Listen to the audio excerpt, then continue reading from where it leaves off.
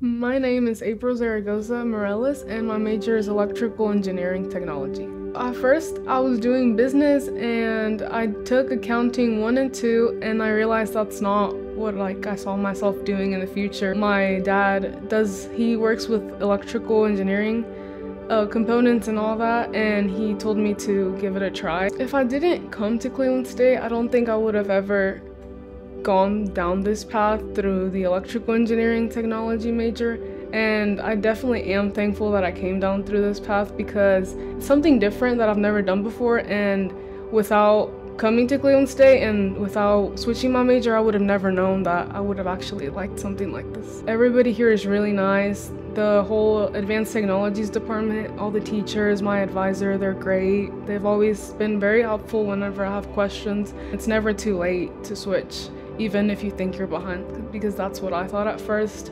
All of my friends graduated last year here at Cleveland State, and I thought I was behind, but I realized that's not. Everybody goes down their own path, and you're not really behind.